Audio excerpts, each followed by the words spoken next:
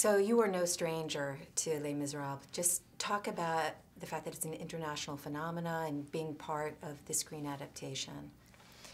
I've been involved with some projects before that have huge fan bases, but I think there's nothing like the Les Miserables fan world.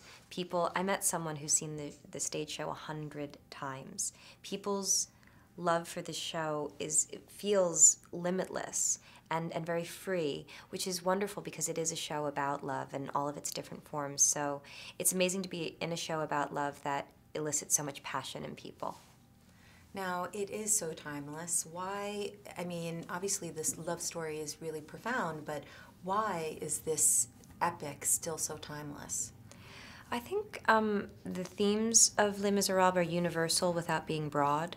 I think Victor Hugo, I mean, the storytelling, just the sheer plot that he came up with is so inventive and creative and brilliant.